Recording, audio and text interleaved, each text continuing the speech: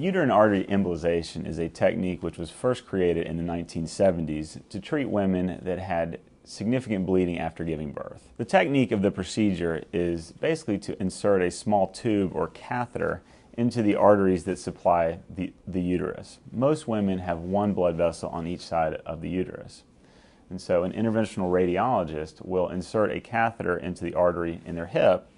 Using x-rays, they will then guide that catheter into each artery of the uterus. When they're in the right position, they will then inject a particle or beads, which will then block off the blood flow to that artery.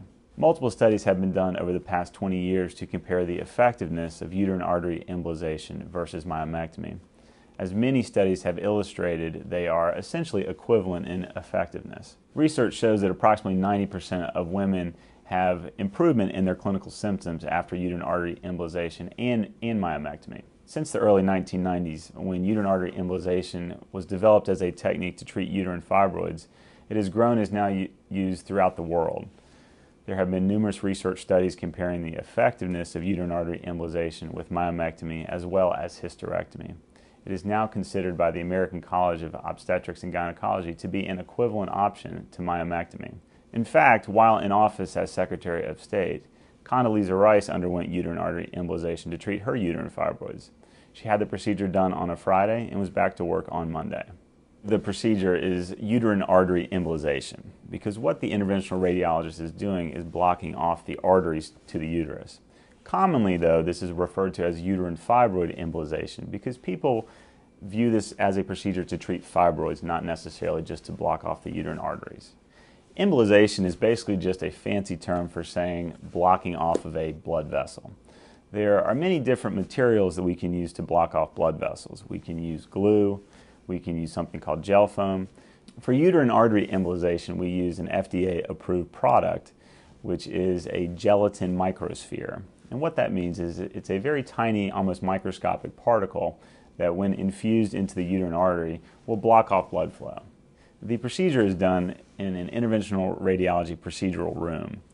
The procedure typically takes about 2 hours.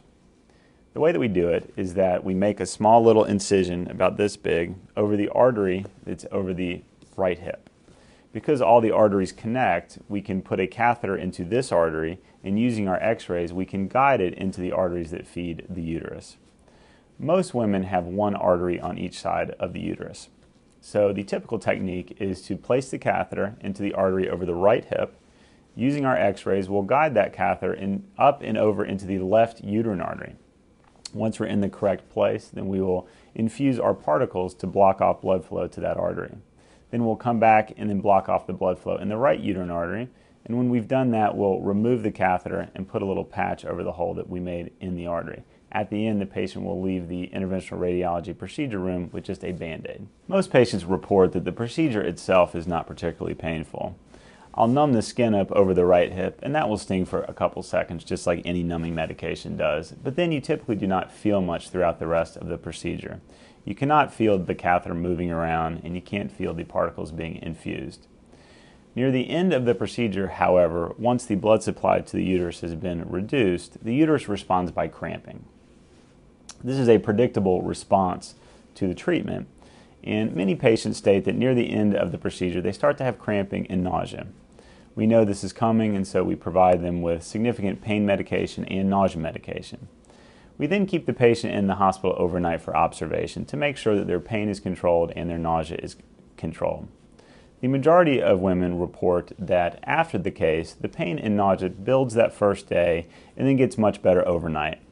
By the next morning, most patients are out of bed, eating and drinking, and ready to go home. Typically, once the woman leaves the hospital, the cramping and the nausea gets better each day.